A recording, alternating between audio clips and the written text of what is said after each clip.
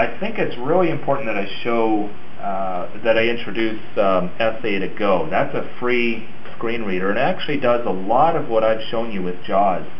So let me close this website now, and I'm going to shut down JAWS here, and I'm going to show you. Quit JAWS dialog. Enter. Okay, I'm going to show you how this can be loaded with a few simple keystrokes. The only thing you need is a computer, PC computer with internet access. So I'm going to do this without even looking. I'm going to hit the Windows key. Okay. And if I press down arrow, most of the time Internet Explorer is on that first choice if I press down arrow on the start menu. Now I'm going to press enter, and I'm going to type out the URL. So I'm going to do Alt plus D, and I'm going to type out satogo.com,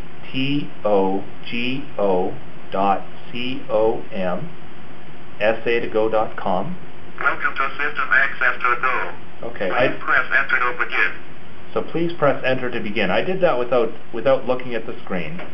So I did probably less than 20 keystrokes there to get to that. So I'm going to hit enter here. Please press Alt plus R to continue. Please press Alt plus R to continue, which accesses the Run button. So I have to interrupt here then. So you're running this just like, if you will, in the cloud, if you will? Is this a variation of cloud computing where the software resides on the internet, and so you just go to the website to begin running it on your local machine? Yeah. It runs in the virtual memory, so once I log off of this, you're not going to have a program actually installed on your computer that you can pull up again. Okay, so as we were talking, it said press Alt plus R again to continue. And it's going to take about a minute or so, but as it does, I'm going to talk a little bit about this. System Access to Go. Login. Okay. Press Alt H for help. If you have an account with the System Access mobile network, please enter your account number and PIN to login. Okay. For time's sake here, I'm going to, so you can, this is a paid feature as well. They have online audio described videos. They have their own proprietary email system online that you can use. Just for the screen reader portion of this alone, you can access this for free. For the sake of time, I'm just going to tab to create, continue without logging in. Continue without logging in. System Access to Go is ready. Okay. So now I have a full-blown screen reader that I can access the internet with for free.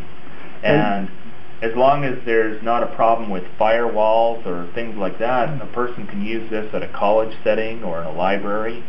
In fact, I know of one of the students we worked with here who accessed this at the college when they were having problems with JAWS, and she was ecstatic that she could actually get online with this.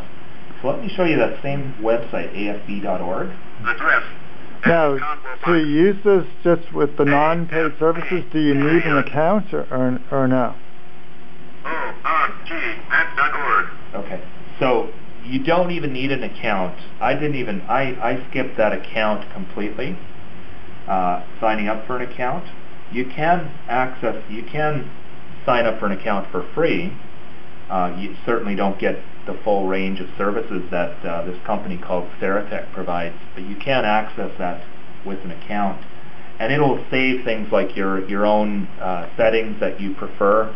So when you sign in again and you use your account name, it'll save some of your settings. So this is again, this is afb.org, and I can do the same thing with the letter H to access the headings. Headline. Learn about head information for what does AFB do? Okay. Heading level 1. All right.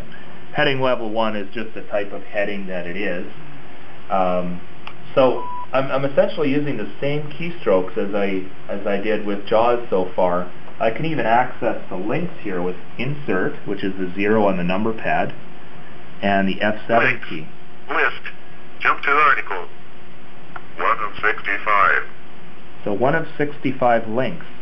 Now I know from previous experience they have a link here regarding seniors.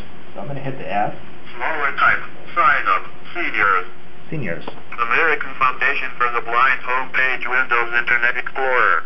When I was told of my vision loss, I thought I would lose all my personal freedom. Close quote. Frank Smith Raleigh, NC. Photo of older couple. Okay. So as you can see, there's a lot of prerequisite skills that are needed to be successful with the screen reader. But system access has made this so much more accessible for people who may not be able to afford upwards of $1,000 for a program like JAWS. And although it doesn't have all the bells and whistles that a program like JAWS does, it certainly gives a person a great deal of access to the internet.